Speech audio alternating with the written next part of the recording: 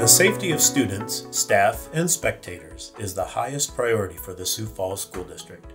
As an added safety precaution, all guests for events at Howard Wood Field will walk through security screening points upon entry. Fans will simply pass through the detector pylons. There is no need to empty your pockets. Large metal objects, such as stadium chairs, will be passed around the device. Should the walk-through detector sound an alarm, the guest will be asked to step to a secondary screening point where a handheld detector will be used.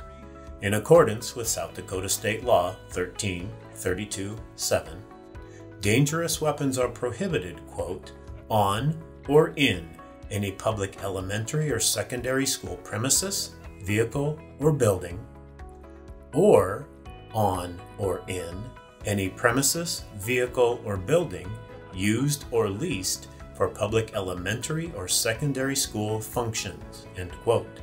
Please follow the instructions of the security screeners to ensure a smooth and seamless process. Thank you for your patronage of Howard Wood, and thank you for keeping our events safe.